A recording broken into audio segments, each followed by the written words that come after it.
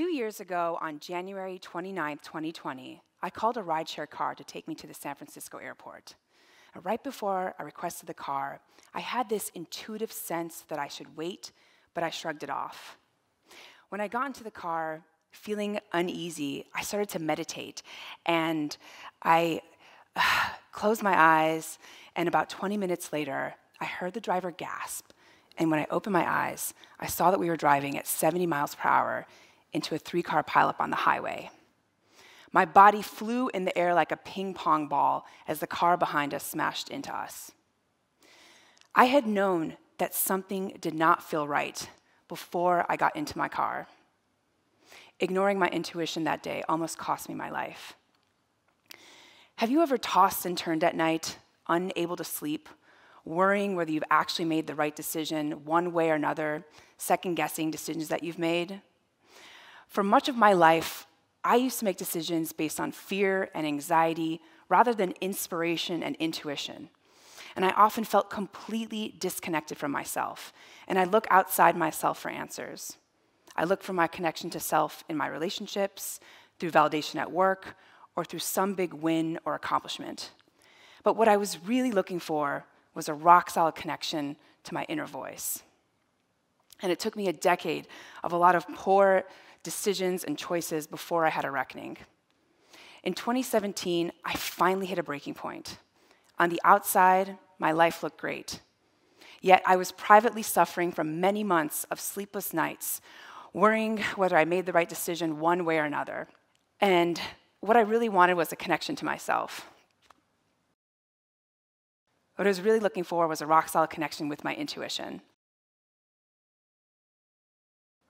On the outside, my life looked great, yet I was privately struggling for many months of sleepless nights, lacking the motivation to continue working at my corporate job. I ultimately quit, walked out with no plan B, and many would say that is not a smart thing to do in San Francisco when you're living alone. But I knew I needed the space to turn into my intuition, and it took me a lot of reckoning before I was able to find that. So I'd like to share. And many of you might be asking, what is intuition? Well, there's a lot of definitions, but to me, it's the ability to sense insights and information as a direct knowing. Intuition is not a thought. Instead, it's a flash of insight without thinking, and it's often non-linear. Brenda Dunn, the former manager of the Princeton Engineering Anomalies Research Lab, who I recently had on my podcast, says intuition is accessing information from the heart rather than the head. She says, when we allow the inner self to communicate with us, we can get some really valuable information. And after studying with the Masters of Intuition through courses and workshops and lectures, I decided to go all in and earned a master's certification in intuition medicine at an 18-month program in California. Now, after I combined my intuition with my intellect, the course of my life changed forever. I went from managing one career to operating as if I cloned 5 versions of myself, creating multiple careers that allowed me to express my full self, from film to podcasting to becoming an author. A lot of people assume intuition is magic or complicated, but it's really simple, and we all have this gift. Every single one of you has the gift of intuition. So I'd like to share 3 big themes that worked for me. The first is to become present.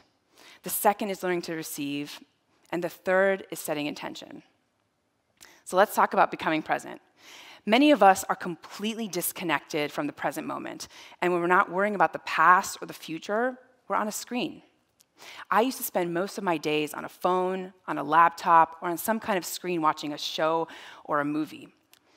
And, I often just felt completely disconnected from myself. And so I'd like to share a tool that really worked for me.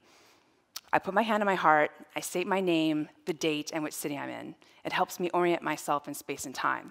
So I'd say, my name is Yasmeen Turayhi, it's March 5th, 2022, I'm in Santa Rosa at the Sonoma County Day School. Another tool I use to become more present is to ask, where is my awareness right now? So where is your awareness right now? The second theme is about receptivity. Many of us are clouded with other people's thoughts, what the media tells us, and our cultural conditioning.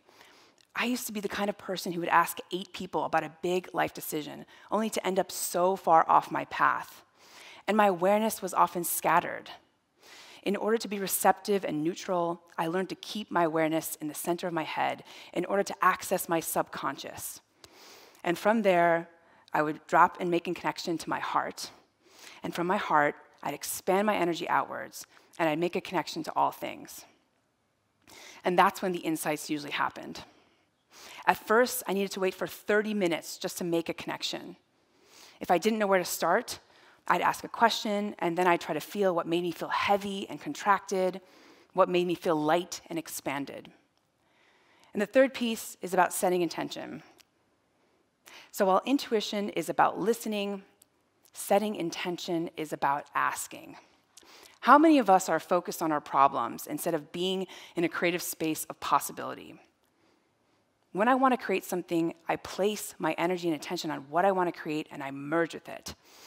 I learned that energy follows thought, so I became a warrior at noticing my thoughts and redirecting them towards a life that I actually wanted. And if I didn't know what I wanted, I would focus on the feeling that I wanted instead.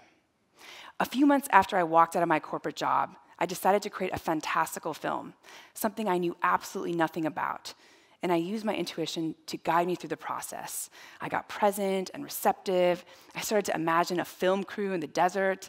And even though it seemed so outlandish at the time, I synchronistically soon met my business partner. And setting intention and intuition takes practice. So when we needed to raise additional funds for the film, at first, I went the logical route. I called and emailed hundreds of people. And when that didn't work, I panicked. And then I remembered to use my intuition. I got present, receptive, made a connection, and had the insight to reach out to 3 specific people. And within 1 week, we got all the funding we needed to finish our film. So be present, receptive, and then make an intention. I believe that these are the skills we really need to learn right now. Intuition is the new productivity, and the use cases of intuition are endless, from small daily decisions to big life transitions, to accessing innovative ideas. Intuition can be our guiding light throughout our lives. In just 4 years, intuition set me on a path of massive course correction, and I began to live a life filled with synchronicities and possibilities. And don't get me wrong, life is constantly testing me, and of course, I still make wrong decisions, just as I did 2 years ago when I got into that rideshare car. But it's often because I forget to practice these principles. So what can you do today to lean into your intuition? Start small with less important decisions first. The next time you have to make a decision, get present, receptive, and then set an intention. I believe that we can make better and more aligned decisions in life and work so that we can create our lives rather than react to it and enjoy the time that we're here alive. Trust that you have all the answers inside of you. And if you don't like the life you're living now, know that there are always infinite possibilities waiting for you.